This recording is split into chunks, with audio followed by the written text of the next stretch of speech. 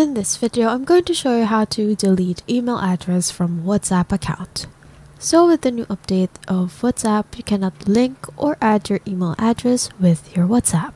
So if you have added your email address already and you want to remove it or delete it, let me show you how to do that. So the first thing you need to do is to open up your WhatsApp and you need to click on Settings. Once you click on Settings, click on Account.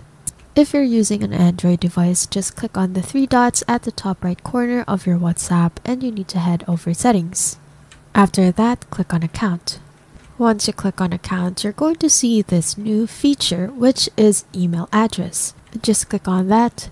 And if you have linked your email address and you want to remove or delete it, just click on Edit at the top right corner and you need to select Remove. So as you can see, it is very easy. Just click on Remove and it's going to delete the email from your WhatsApp. So you won't be able to access your WhatsApp account with the email address again, except to add another one. And that's it.